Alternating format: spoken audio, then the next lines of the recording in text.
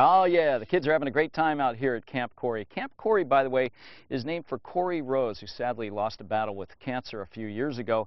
His family decided to create a lasting legacy in his name, and they sure have done it with this amazing place.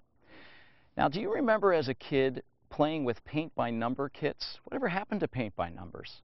Well, they are alive and well, and I found them in a house up on Capitol Hill.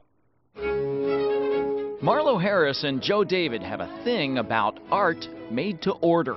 It was a way for anyone to be able to start a painting and follow it to completion in just a short period of time. Their Capitol Hill home has an entire gallery devoted to paint-by-number pieces. There's a clown, there's a clown, there's a clown, there's a clown, the ubiquitous clown, and the ever-popular Jesus.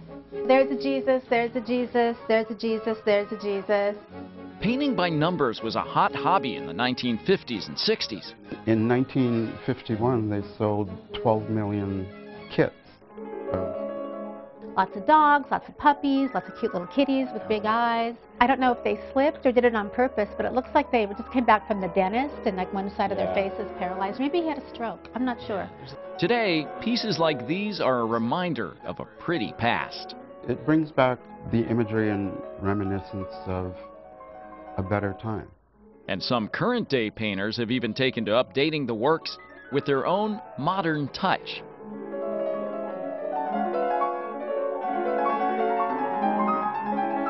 You know, pedestals made and walls done in them. From old to new, when it comes to keeping colorful kitsch alive and well, Joe David and Marlow Harris have got your number. They're icons of our age. Well, in just a few days, Joe and Marlow will be sharing their love of paint-by-numbers with thousands of new fans.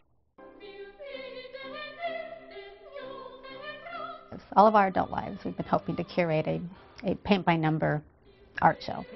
This weekend at Bumbershoot, their wish comes true. It's called Bumber by Number, an exhibit of paint-by-number works cleverly altered by local artists and big-name celebrities. Nancy Guppy did a piece, and I think some guy named Jim Dever did a piece. Many of the works will be for sale, with proceeds from some of them going to local charities. All the proceeds from the sale of my work of art, by the way, entitled Ducky Avenger, will be going right here to Camp Corey. If you buy my painting, I will personally come over to your house and hang it up for you. How about that?